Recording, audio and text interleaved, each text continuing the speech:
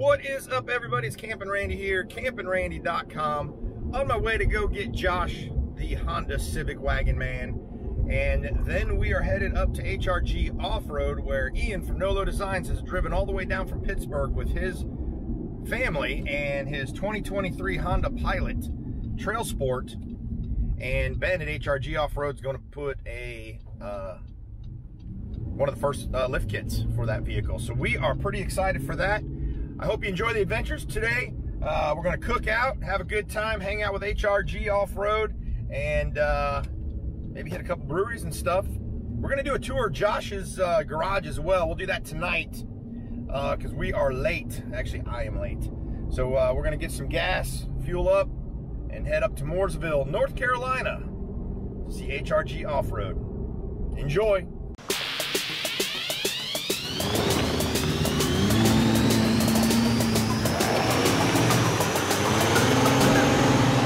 All right, I have picked up the first package. There's Josh.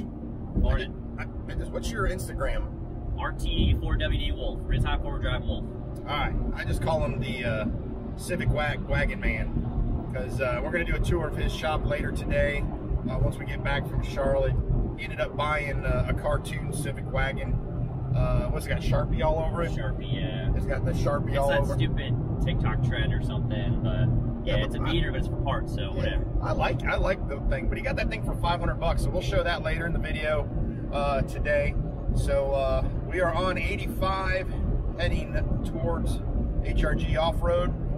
Says we'll be there about 9:12. Ian at No Low Designs is already there. He is actually sitting in his TrailSport doing work, so if you guys ordered any skid plates last night, he is working on orders out of the TrailSport right now. So we're talking back and forth on my phone. All right, stay tuned. We got more adventures to come your way.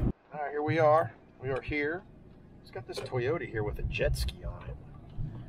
I don't know. Oh, they already got it in there. Holy shit, look at, what is this then? Whose is that? We got a full house today. Look at that. At the temp. Yeah, put in park. What do we have? There's a dog here? Who's all here? What in the world is going on? You know. Gotta record this. What's up, man? Good to see you. Ian, let's check this thing out. I don't have my glasses on. We're just terrorizing a little bit this morning. I guess somebody's working on the other side. Dane's on the other side. Because if that's moving. Yeah. Yeah, I want to see the hole underneath of this. Yeah, it's still all stuck. Are you serious? What's up, dude? Not much. I'm Randy. What's up? I know you, right? Yeah, I met you Good before. to see you. What are you trying to get off over here? This sway bar link's kind of stuck up in this thing. I'm trying to get it to be a little happier. All right. Let's check this out. Very interesting. What is it? That's rubber.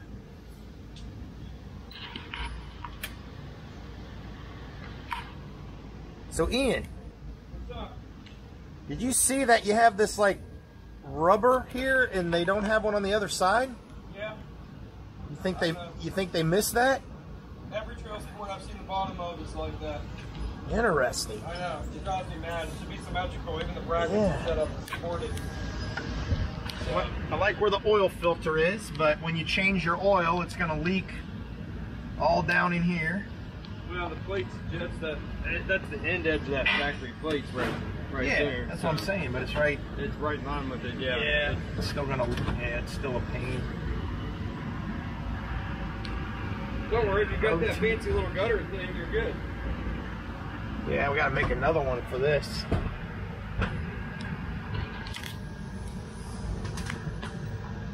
Top. So they're actually saying Ben thinks this is the CRV. I've already been looking for it. Start driving some. That'd be dog. I have been driving one. Yep.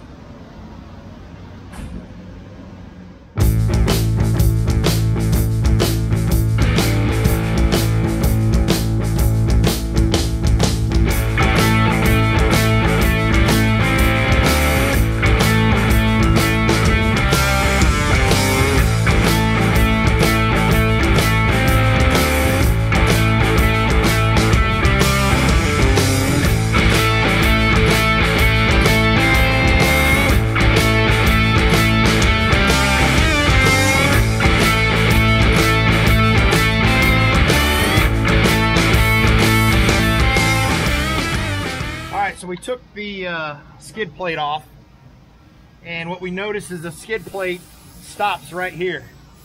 So this lower part of the diff is hanging down. The exhaust is crazy.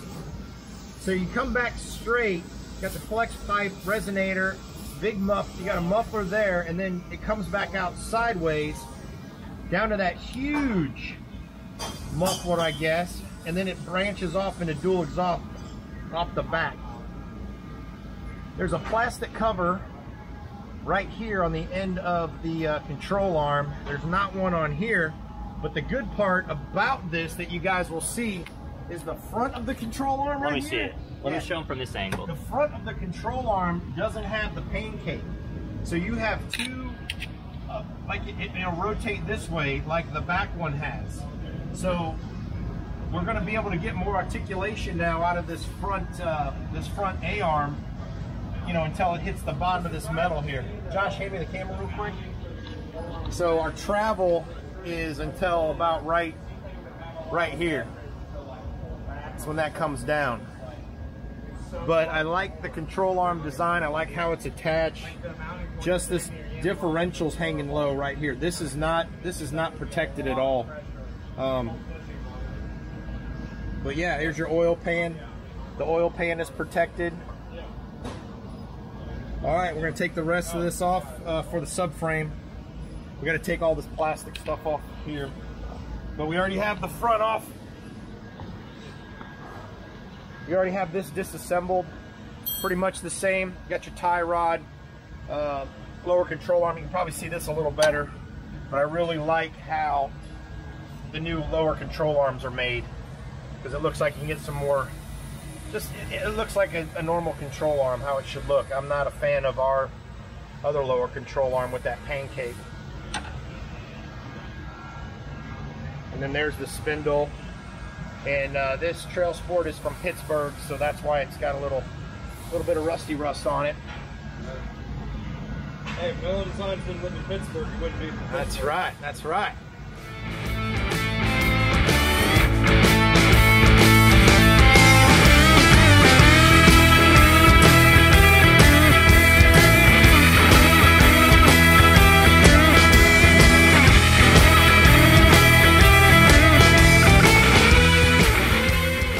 See, we're taking the top of this off because we want to see it, because we see this, it's going in here, it goes in there, back out 90, another 90 back into the engine.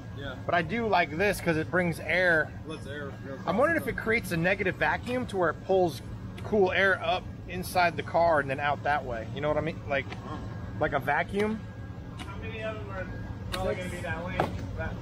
Don't lose any bolts. So, oh, they're in there? Okay, cool. So they don't fall out? Yeah. Yo, look, wait a second. I'm confused. So oh, okay. I see. So it goes in here. Yeah. It goes in here, up into there. Okay.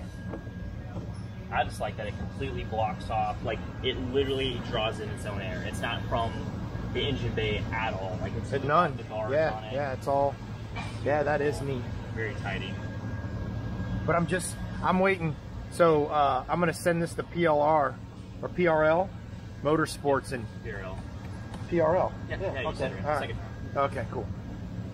To make a tube or something to go through this, because that looks like that's all silencers and stuff in there. Oh yeah, you know they're gonna. Yeah, that's all silencer stuff. It's so easy. There's a mass airflow sensor. This is. Oh, look, I found something. What'd you find? How'd that get up in there? I don't know, but that doesn't go here. What? Don't put that with the rest of them. That was back there. No, it wasn't. Yes, it was. I just found it just now. That's crazy. Oh, there it goes again. Hey, Ian. Yeah. This was in your air filter. Oh. Yeah, it was sitting back here. Okay, well. So we got that taken out. Yeah, thanks for fixing that. You're welcome. So I was talking about PRL doing a U-pipe here. Cause is this? You think that's just silencer stuff in there? Yeah. Because there's your mass airflow. So you got your your evap there. going here, We got some sort of breather line thing cooked up. I don't know.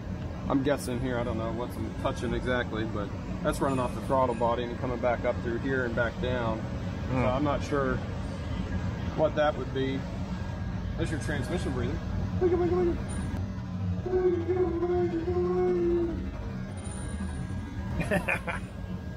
Sweet.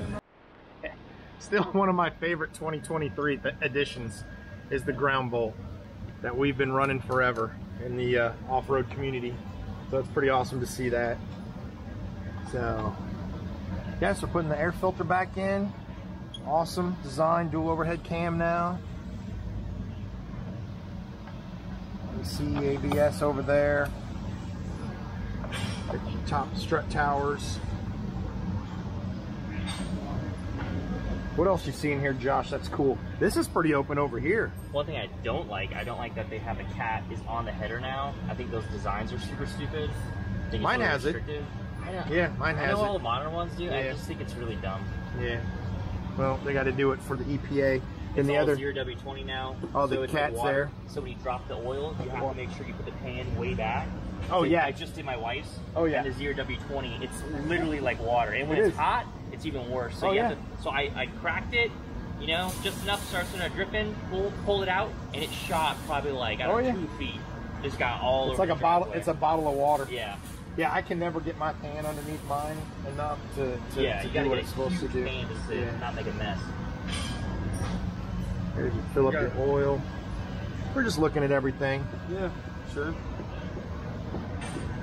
This is very open over here. It is. It looks like I could literally just drop this motor in a day.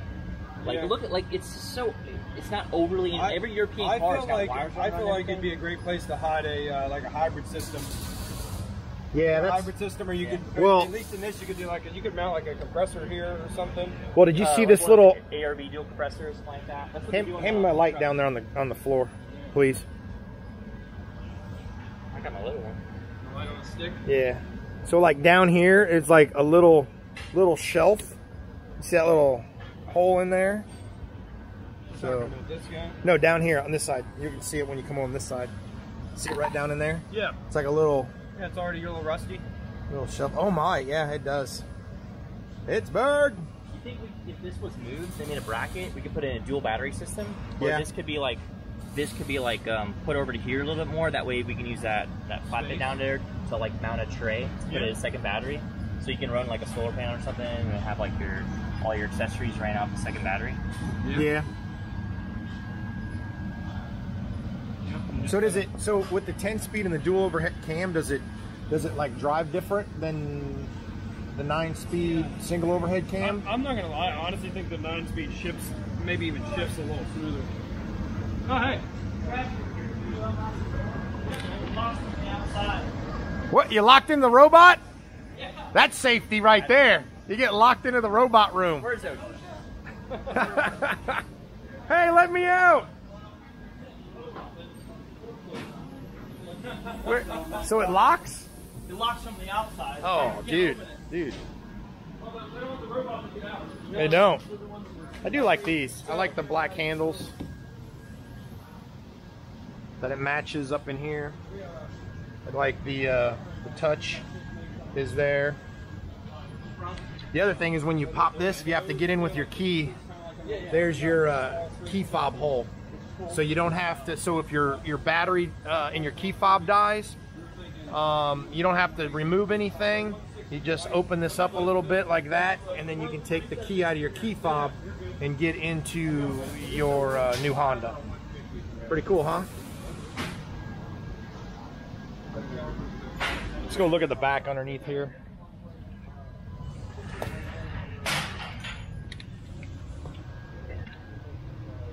Gotta turn this sideways a little bit. Dual exhaust, full-size spare. I'm actually loving the rear suspension on this. We'll get more into that later today. Go out here real quick. Ben's making us some, oh, I came out at the wrong time. All the bacon's off. Bacon's ready, brother. Look at that bacon. Got some meat, some dogs. And he is making us some Firehouse cheeseburgers. Yeah. Oh yeah. All right, I'm going to get solo cups. So they loomed see the engine loom here? Yeah. They wrapped it in heat tape to reflect the heat, and then they're like, that's not good enough. So Honda's like, heat shield, and then where the loom goes into through the firewall, they put another heat shield on it. That's crazy. Well, I mean, it's good though, because it keeps the temperatures down a little bit. Yeah, that's awesome. I see so many like GM products having issues with their looms. Their looms rub on everything, and like they didn't have any thought on where they put them. And then you look at something like this, and it's like, oh, not only are we gonna like wrap it, but we're also gonna throw like, I don't know, everything's like thought out so much better than like you see on a lot of these American cars. Yeah. This is some stuff I just can't stand about my truck. Is like the Bison, just how they ran the loom. It's stupid. It's like they just run it in there. Like an afterthought, you know, this was like all planned. All right, so for our engine mount bolts, we'll need spacers here to drop that down. And this has only 6 subframe bolts, because if you see those bolts right there, I'll put an arrow in the video. Those hold the rear of the lower control arm, and then to the left of those 3 is that bolt. So this is the bolt right there, lower, that holds the subframe in the back. That's it. And then there's 2 on this side, 1 here, and then this one here. So we're gonna put the spacers in there for the 1 inch, do a 2.5 inch drop.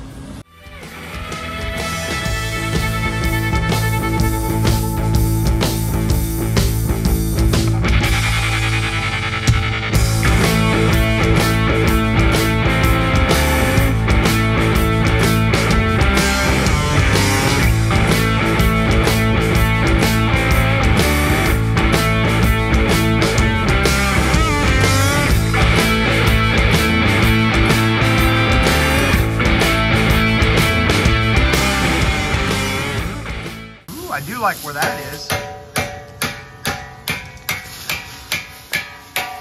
think you bottomed out now. Yeah. So like keep back in the stab as I go.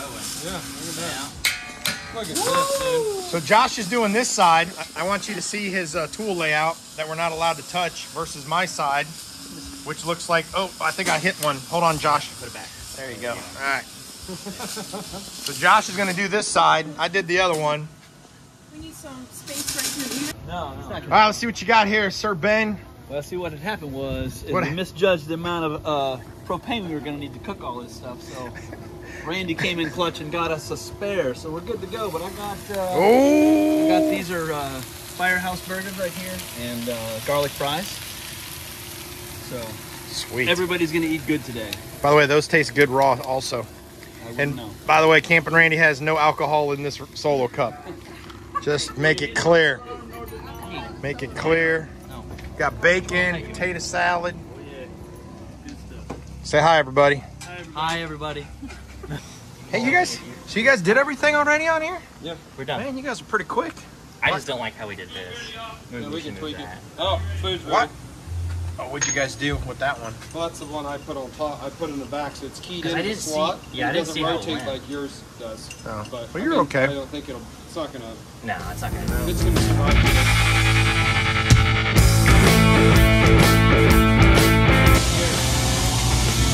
Oh, there's a visual gap. Sidewall.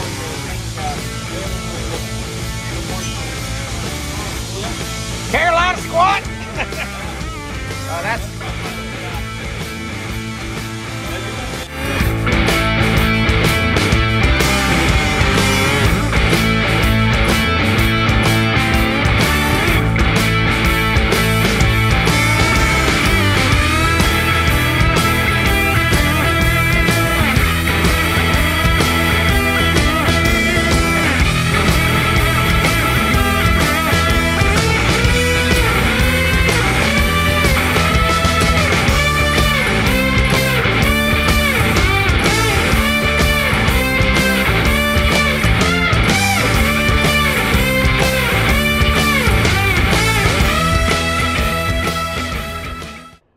that's it for this video. This is actually just a teaser video for you guys. Make sure you tune in down below to HRG Off-Road as well as No Load Design so that you guys can check out the finished video, the 2.5-inch lift of the 2023 Honda Pilot TrailSport. As always, enjoy the adventures. Do you have a Honda? Well, so yes and no. Look at this. What do we got? Which one you picking, Ian? I'm letting him tell me. Oh, this Sketchmaster. thing. I want that one. This next door one. No, but look at this. It's got like a Predator bolt on it. Yeah, it started life as an XR100. Oh, I see it. Yeah. Dude. Now it's got a Predator 301. Oh, dude, let's ride. Oh, yeah. This one down. You can keep up with my Make sure I'm like tuck my shoelaces in. Let's go. Yeah, you better tuck a lot in. Make sure there's still air down there. You don't need air. Yeah. We'll do it driveway full first. I gotta get a feel for what's over there.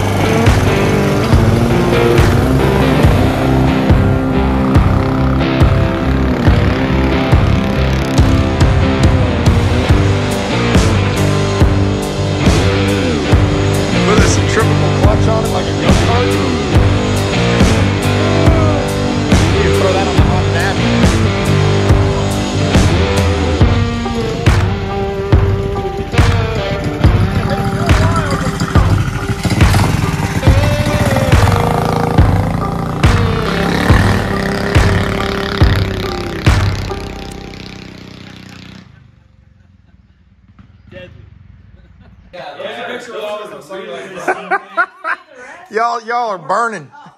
Look at.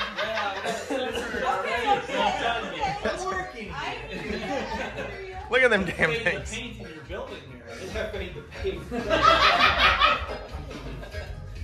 Everybody's got. Those aren't even sunglasses, John Lennon.